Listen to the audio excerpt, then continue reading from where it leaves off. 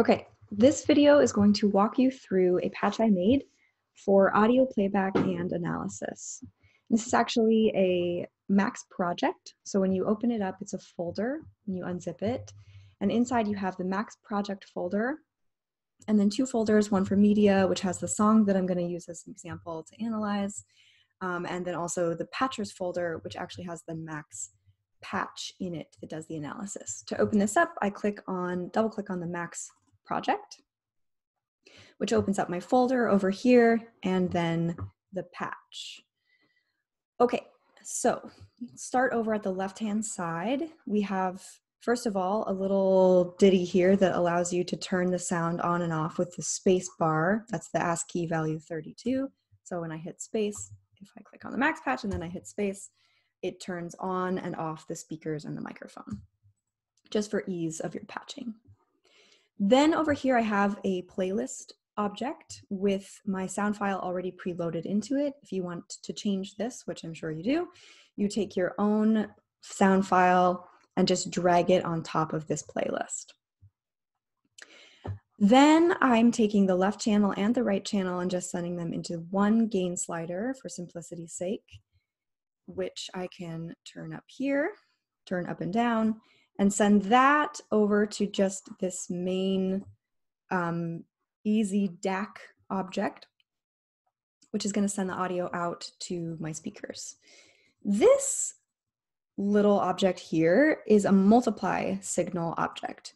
And what it does is changes the amplitude, or you can think of this as more or less the volume. It's actually the sound pressure, or in physics, the displacement from the mean. But what I'm using it for here is to turn on and off the output to this particular speaker object. So my toggle object sends a 0 or a 1, as you already know. So when I multiply the signal by 0 with the toggle off, I can't hear anything. When I multiply it by 1, it's just the same signal coming through to the speaker. I'm going to turn my speakers on and show you all of that I just mentioned. So right now you see it's playing. You can see this moving forward, but I don't hear anything.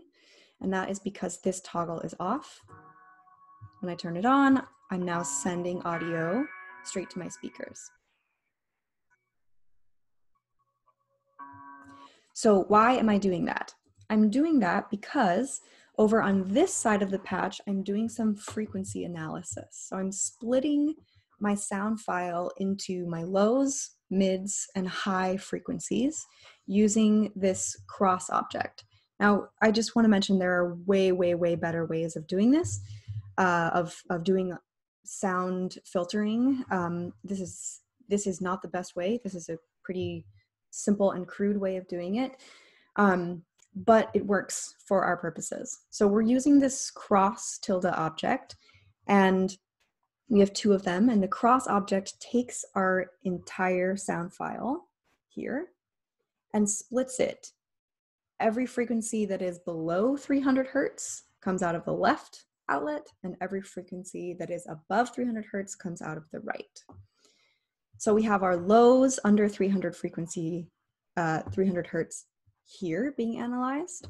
And then I'm sending that out to another cross object. So I've got all frequencies between 300 and 2000 in this middle section here, and then all of my frequencies above 2000 over here on the highs. You can change these, arguments here with the inlet here. So you could change this message to whatever you wanted it to be, or you can change it directly in the object. So what I want you to be able to do with this patch is to listen to the full sound file, but then also be able to just isolate the lows, the mids,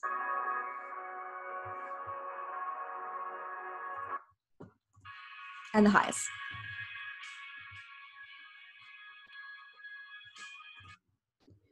Okay. This analysis section here is visualizing the audio in a couple of different ways. This is a scope object, which is showing us the waveform. This is a spectroscope, which is showing us the amplitude on the y-axis and the frequency on the x-axis.